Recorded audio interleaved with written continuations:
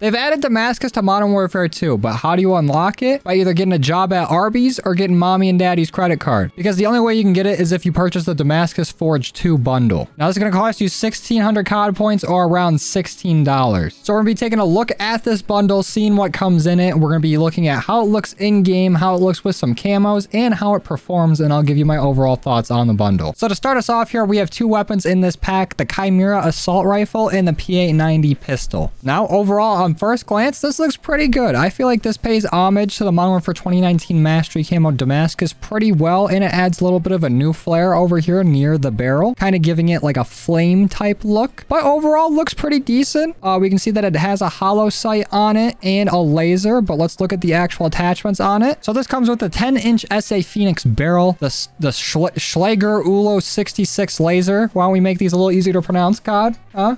Why don't we try that out? We have the SZ Lone Wolf Optic, the Ravage 8 stock, the Bruin GR500 grip, and of course with the Chimera receiver. Now it says this is tuned for precision sight picture, aiming idle stability, and aim walking steadiness. So this is probably not going to be the fastest weapon out there, but I'm assuming this is going to be pretty accurate and have some pretty good recoil control. And then here with our P890, this also looks pretty good, pays homage to Damascus quite well. And let's see what attachments this has on it. It has the X10 Harbinger barrel, the SC Minitac 40 optic, the Bruin MG80 trigger, 10-round mag, of course the P890 receiver, and the FJX DVF60 grip. Jeez. Any more letters and numbers you want to throw in there? So let's take a look at the extras that we have in this bundle. And here we have a torched steel tank skin. Now, I don't think I've ever used a tank in this game before in my life, but if I do, it's going to look iced out. Not too bad of a look. It does have that Damascus pattern on it. It kind of looks more like atomic to me, at least on these little tread or the areas above the tread here. Then we have this weapon charm here that says Damascus Forge in, I think that's a 2 or just a blank open spot.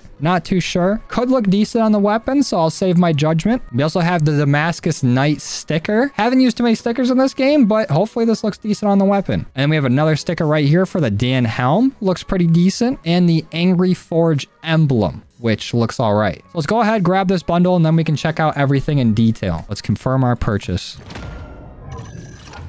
Here is what our Chimera looks like in the gunsmith. Here is all of our weapon modifications here in stats, just in case you're curious. And let's go ahead and take a quick little peek on what this looks like with some camos on it. Because from what I've seen in this game, the blueprints kind of hold more of the camo than just the default weapons do. It tends to come out a little less scratched than some other weapons. So let's take a quick peek at the mastery camos really quick, and then we'll hop in game and inspect it there. But I just want to take, you know, just a little tease at them. So this is what gold looks like on it. Basically unrecognizable. You can't really even see the Damascus on there. If we look a little closer, let's preview our weapon. You can kind of see the little ripple patterns on here, but it's basically just a gold weapon. Nothing much changed. And I'm assuming it's the same thing for platinum here. It basically is. You can see a little bit of like the gold here on the mag, but not a whole lot's changed. And then polyatomic basically looks the same. Just that little sticker holding out there on the mag, and the rest of it basically just what it would look like polyatomic. And the one I really want to see is Orion. I don't know if this, I don't think this changes very much with mastery camos on it. But let's see how it changes with a little bit of our non-mastery camos. Let's try to find some good ones here. Ones I really like to try out on these are the solid colors. Let's try a little orange. Okay, just all orange. Is it going to be like this for all of them? I think so. I guess you can see a little bit of the pattern there on the optic. Let's take another peek at it. Oh yeah, I mean, it looks pretty good with some other camos on it. It replaces the primary color on the weapons pretty well. So if you want a nice looking Chimera, this might be for you. Oh, and I guess for some of these, it replaces the secondary pattern. So we change out our optic, our grip, and everything and keep that Damascus look. There's got to be a good looking skin for this. So I'm going to scroll through these and see if we can find anything that looks good as a secondary color on this blueprint. Maybe this is a little decent, but not too crazy. The sunset camo is just like, it may be a little bit good just on the top of the optic there, but I don't know. I don't think this plays nice with a whole lot of skins. Dark violet looks all right on it. It definitely makes the handle look a little better, but the mag and the scope, not really. Any of the tigers look good on this? Dang, this is a little disappointing. And it looks like the secondary color is pretty scratched up too. The primary stays completely like fine. flawless, no scratches at all. Secondary, not the greatest, and not a whole lot of combinations that go well with it. Maybe it's a different story for the pistol. Let's take a quick peek at that. This is gold, platinum, polyatomic, and Orion. Basically the same story here, it looks like. Ooh, okay, but for this one, on the secondary color, it replaces the color underneath of Damascus, so that pattern goes over it. So let me go ahead and fly through these, and I'll see if I can find any good combinations. The sand camo here that actually comes with the P890, one of the challenges you have to do for it, looks pretty good because you can still see the Damascus pattern over it while keeping the whole black like secondary color on it, that matte black. That looks nice. The Petrie digital looks pretty cool too. A little wild, but I kind of like it. Same with the Chemist digital. It's a little crazy, a little out there, but it kind of works. Neon pink's all right. Coral Reef looks okay. Rainbow Tiger is kind of crazy. Okay, so the sand camo looks really good on it, and I'm assuming the rest of these solid colors look pretty good on it, and they do. This replaces very nicely on there. I like that a lot. Let's take a quick look at the Azul camo. Okay, no, that's not Azul. Thanks, game. That's nice. I like that it keeps the pattern. This is actually a pretty decent blueprint for the P890 if it can replace like this. That's pretty good. And that's about it. So let's go ahead, hop in game, take a peek at the blueprint, just normal. I'll show it with the mastery camos, and then some other camos I think look decent on it. And then we'll go ahead, hop in game, and see how the actual weapons do. Also, totally didn't forget to show the stickers while I was recording and remembered while I was editing. That definitely did not happen, but this is what the first sticker looks like in all three placements. Let me give it a quick preview. They look all right. I mean, nothing too crazy. Nothing insane. But the large decal that comes with it, this right here, looks amazing. Let's give a quick preview on that. Like, that just looks so good. The large decals in this game are a nice feature. I don't know if it matches too well with the actual Damascus skin, but it does look pretty good. And then this is what the emblem will look like equipped onto a calling card. A pretty standard emblem, just like slight animation to it. You guys know the deal. And then this is basically the most preview you get of the tank. I don't think there's really any game modes where I can just spawn one in or hop right into it without playing a whole game, but it's there. It's extra. All right, this is a quick look at the bundle in game. This is it with no camos applied to it, and it actually looks really good. Very, very reminiscent of Damascus, and I think it does it justice. This looks great. I like the little flame tip at the end. Let's take a quick peek at the secondary. Also very nice. They did this bundle well in terms of the texture of Damascus. I'm sure it's just ported over from Modern Warfare 2019, but looks pretty good. Nice to see it again. Here it is with gold on it. You can see just a little bit of that Damascus texture, but the gold kind of washes it out for the most part. You couldn't really tell there's a blueprint on this if you were just to glance at it. You have to really look. And then the pistol, you can see it on the optic, but not much else. Here is platinum. Not a whole lot going on here. Again, can't really tell it's a bundle. The only thing that really changes is that sticker, and you can't even really see it when you inspect it. You can just kind of take a quick look at it before your thumb covers it up. And the pistol as well. Here's polyatomic. Polyatomic's texture kind of takes over here. You can see a little bit of the lines underneath. Not a whole lot though. It's mostly prevalent on the optic. Can't really see it too much on here. And the pistol, basically the same thing. Here's Orion on it. Can't really tell basically at all that it's on there. Basically the same thing with all these masteries. Looks pretty cool though. But that's mainly just because Orion looks cool. And it's the same thing with the pistol. Here's what solid color camos look like on it. Pretty clean, honestly. This, you can see the texture a little bit better since it's not so overwhelmed by it. Still a little difficult to see, but the solid texture or the solid color camo on the primary texture looks really good. It looks clean on this. And here's it with the pistol. You can definitely see the texture a lot better on this. Very nice. Brings the solid color camos back to life a little bit after that nerf. And little honorary mention, here's the charcoal camo on it. This one, you can see the texture a little bit better on it, at least on the optic, but looks really good. Very clean. Only the little accents are like silvered out on it. And I think this looks really good. Looks like a night ops weapon, something you'd use in a stealthy situation. Of course, without the suppressor. And then here's the pistol with the chemist. Chemist React camo. I thought it looked a little crazy in the gunsmith. Still looks a little crazy here, but it almost works. It gives like poison dart frog vibes. Now that we've seen what these weapons look like with and without camos, we're gonna go ahead and hop into a game of Shoot House. I'm gonna give each weapon one game each, and we'll see how they perform. All right, so our first game here, I'm gonna be using the Chimera, and I am no means the best player in the world at this game, so take this gameplay with a grain of salt. Okay, we got our first kill with it. Seemed All right, didn't look like that guy was damaged. We got to do the full 100% of his health to it, and it killed pretty decently fast. Don't know if that's the time to kill in this game, or if this gun's decent, but nice headshot multiplier there. And honestly, the tracers look pretty cool too. Almost forgot to look at those, so let's take a quick peek at that. Oh, it's like fireworks. And it leaves a nice little pink burn on the wall. But I usually don't use optics on a lot of my weapons. I go iron sight, but this optic, I don't mind. It looks pretty decent.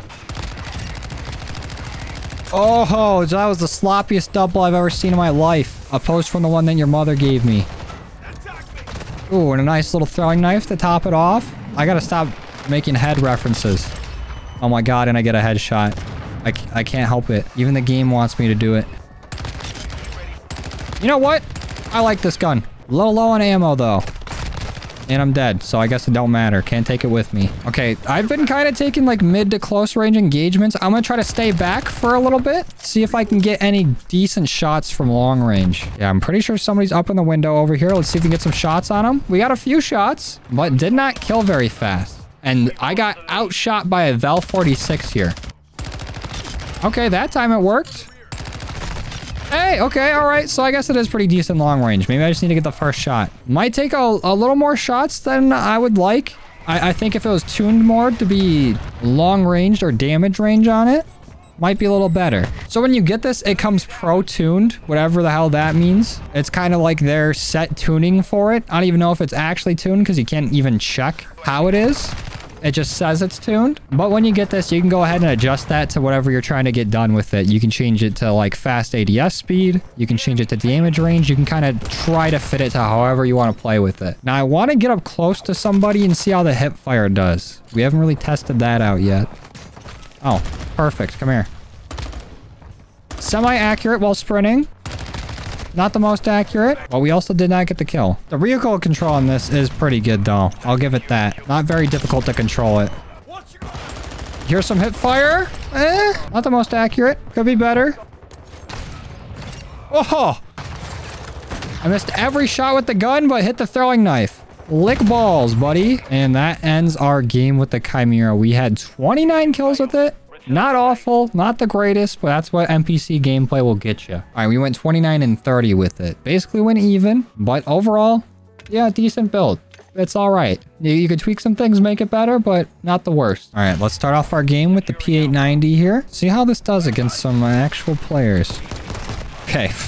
My aim needs to loosen up a little bit. But I'm pretty sure this is built for damage range and recoil control. Probably not crazy recoil on the P890 to begin with, so a little suspect tuning. Damage range could be helpful, and it looks like it kills in only a few shots, so that's not bad.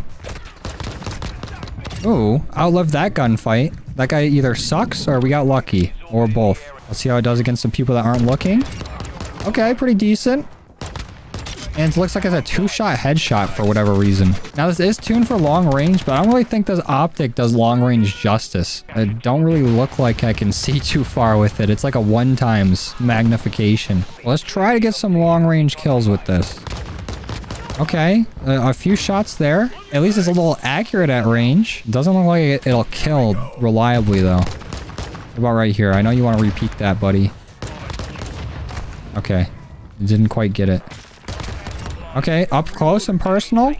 Pretty decent. So far, it seems like the pistol is overall a worse weapon, obviously. It being a secondary and all. But it definitely looks better with a whole lot of camos. And it feels like they could have picked literally anything else to tune this with. Because recoil control in long range isn't two things I think need to be addressed when making a pistol. Normally, it's more about like speed, accuracy, and damage. And it seems like it comes at a cost to what this weapon is trying to make.